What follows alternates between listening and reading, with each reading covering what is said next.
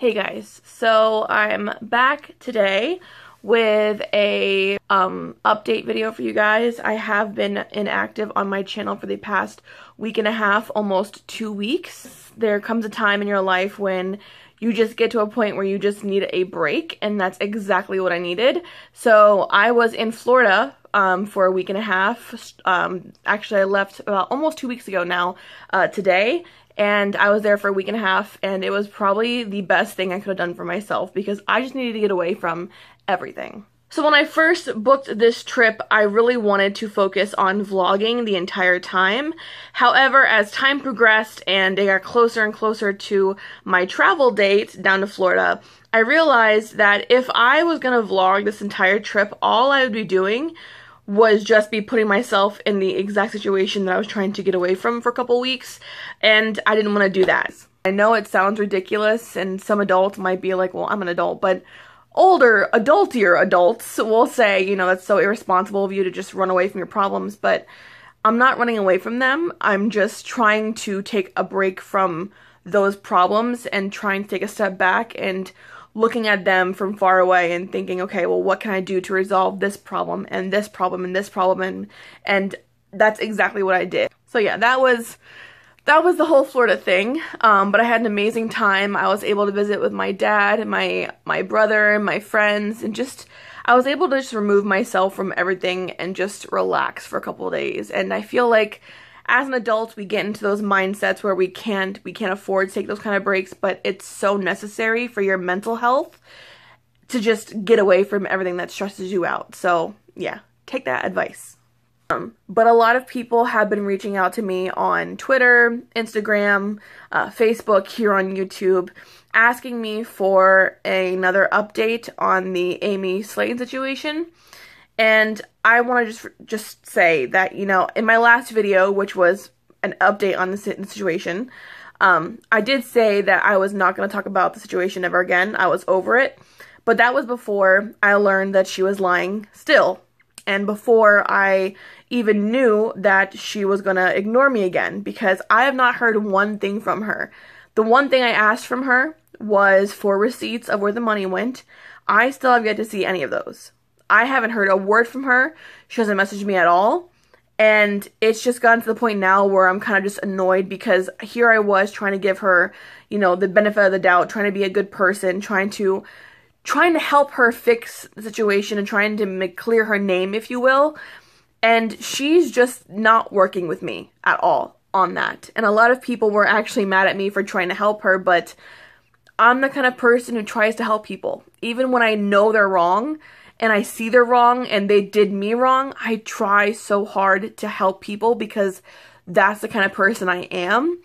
And I guess it's just me being naive to think that, you know, people are going to be respectful and be honest with me, even though they've had obviously a very long track record of being dishonest and being liars. But I try so hard. I'm trying more recently, actually, because I've never been this way before, but I've tried recently to see the good in people, because all my life, for the most part, all I've ever done was see the bad in people first. As I've always been, like I said, that negative person who always saw the bad in people first and judged people for everything first. And it's the one time I don't do that, it's biting me in the ass. There have been a couple of videos uploaded in which these people say they donated to Amy's GoFundMe campaigns, to both of them, with amounts in excess of like $1,000 per account per GoFundMe, which I'm going to go ahead and just call bullshit right now, because both those campaigns, and this is more news to me, both campaigns only got $800. And I think in my last video I mentioned the fact that, actually I didn't mention this, Amy told me that her MacBook campaign only got $13. However, when I went and did some research on the original GoFundMe campaign and the original page, it says she got $830 or something around that. So, I mean, even though it's still shitty that she lied about the amount that was, you know, given to her on that GoFundMe campaign, it doesn't make sense for these people to be saying, you know, I gave $1,000 when there was only $800 in each account. So I would be careful with who you trust and who you rely on as far as information. Some people are just trying to be assholes and take advantage of what's going on and trying to get attention on their channels, which to me is ridiculous. I mean, none of this has been done to get attention. It's been done because it had to be done. You know what I mean? So just be careful who you trust. She did not get any campaign money that was over $1,000. Both campaigns were just above $800 per campaign. So yeah, just putting that out. So as I was editing this video, 2 clips were laggy and they were really shitty, so I deleted them, and I am now refilming both of the clips I had to delete. Anyways, like I was saying in this clip before it went to shit, there is one person on here on YouTube, and I forget his name. I will link it down below, but I'm pretty sure it's Smash something. It's a longer name, but I will link it down below, like I said. And in both of his more recent videos, he talks about the fact that Amy is still getting help from the government, even though she is making buku bucks here on YouTube, and she is actually confessed to me. I have the screenshot if you want to see it. She has confessed to me that at the end of the day, she really doesn't care if people think about her or what's going on, because she is laughing on the way to the bank. Like, she is fine when it comes to going to the bank. She is good because she's making good money.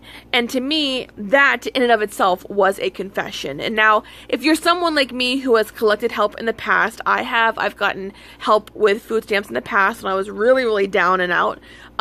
You know that you're supposed to claim any and all sources of income when it comes to applying into this. And based on how much you get, whether it be from a job or from donation, whatever the case may be, that kind of makes out exactly how much you get each month. It depends on how much you make on your own without their help. So I can tell you right now, I know she's still getting help because she hasn't claimed any of that income whatsoever, and she's still getting that monthly paycheck, and she has mentioned it in her last few videos. She has to wait till the first of the month to get her paycheck, to get her money. And what comes the first of the month?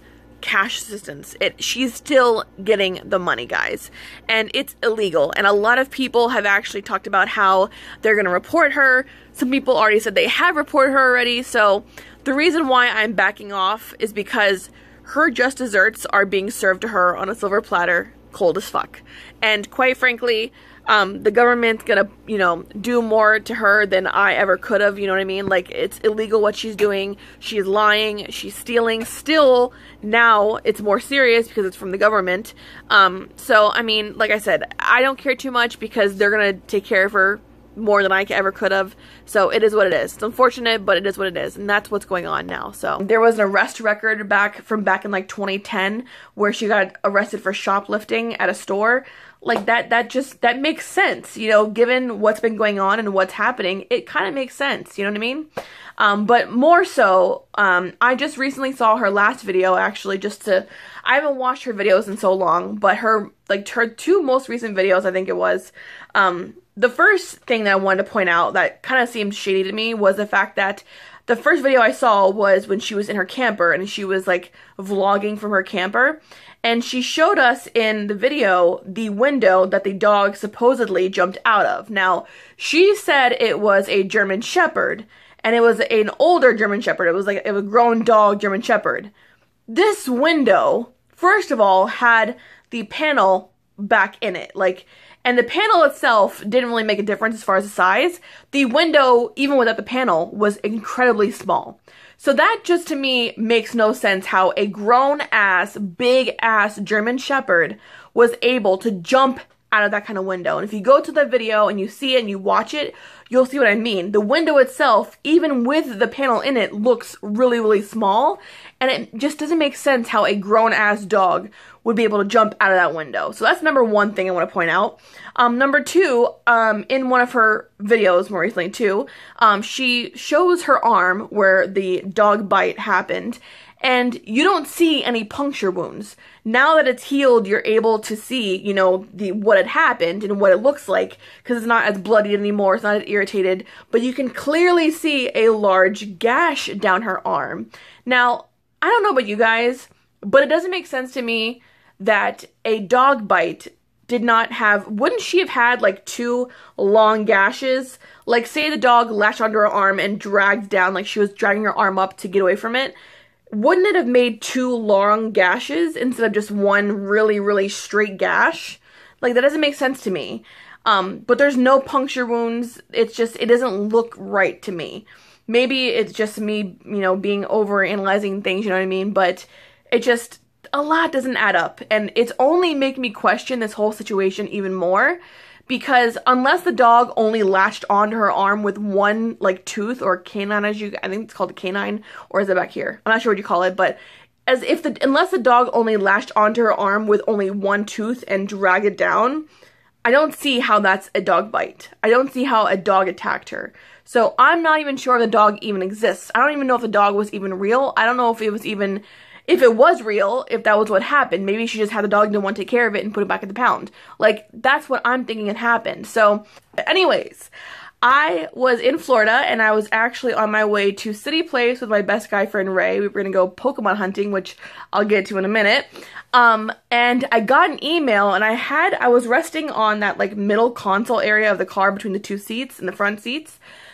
And I was resting on it and I got an email and I opened the email and when I saw what it said, I'm getting emotional right now thinking about it, but I like was literally like, oh, and he's like, what? And he leans over and he reads it and he was like, oh my God. It was such an incredible moment and I'm just so excited and so happy and so blessed and I can't contain myself right now. Oh my God. So the email was from Michelle Phan and Ipsy personally inviting me as their personal guest to Generation Beauty in New York City on September 17th and 18th. However, I'm going to be flying down a day early for that Friday night because that Friday night there is going to be an exclusive cocktail party for those of us who are content creators and the talent as I described it. So I am so excited for this. I'm just, guys, like, I can't, my cheeks hurt from smiling about it, especially when people ask me about it. Like, I'm just so excited. And it's everything that I've ever wanted for myself. And I'm so happy that, you know, because I do my videos, because I do my Instagram pictures and stuff like that, I'm finally getting recognized and I'm just so excited, guys. I'm so excited. So if you guys are going to be in the Brooklyn area, please come by and see us at Generation Beauty. I am so excited. I will be there both days.